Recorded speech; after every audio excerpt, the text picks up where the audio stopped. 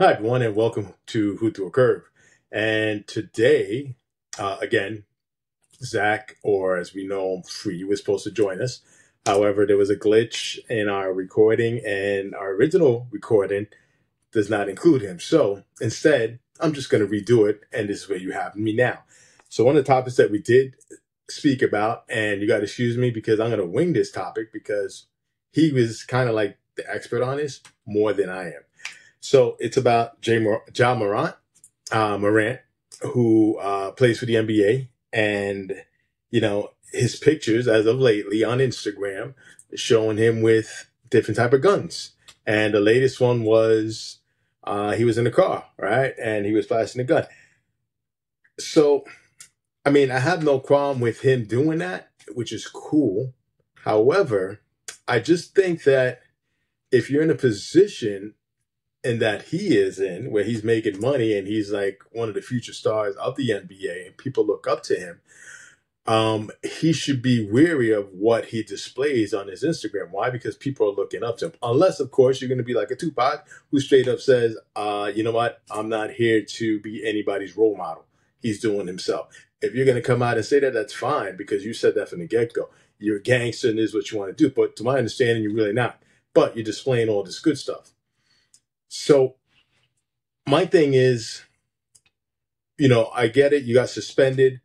What is the NBA going to be prepared to do for this? Why? Because it's easy to suspend young players. These guys just came from, depending where they live, depending on where they came from. Out there from the hood, this is what they saw, right? So before being a basketball player, they were playing street ball, right? And this is what they did. And they ran around and, they ran around with their own little cliques. So what do we know? What does the NBA have to do? The NBA has to, I think it's going beyond just suspending somebody for time when they don't know any better. You're grabbing all these young kids from the street, throwing them in college. They're taking all these easy courses, which, you know what? Going to college, even though they're easy courses, they're still advanced courses to anything. I mean, compared to anything else. So, going to college is an accomplishment. However, you're taking these kids at a young age who come from inner cities, playing basketball on the street, hanging out with gangs all day, or hanging around. Maybe they're not in a gang, but they're hanging around with other people that are, right? And other people are influencing them with that. Instead of just suspending them, going forward, why don't we, or why don't you as a business, because remember, you are a business and that is your business, these NBA players, right? And they represent you. So why isn't the NBA coaching them as they come in? Maybe some type of classes on how they have to act or how they shouldn't act, how they should leave things behind. Because remember what happened to the NFL with Hernandez.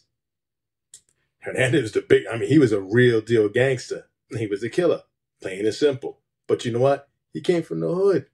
He didn't know any better, right? He started making millions. He was a great tight end. But he came from an area and he came from gangs. And that's just the way it was. Nobody coached him how to do differently.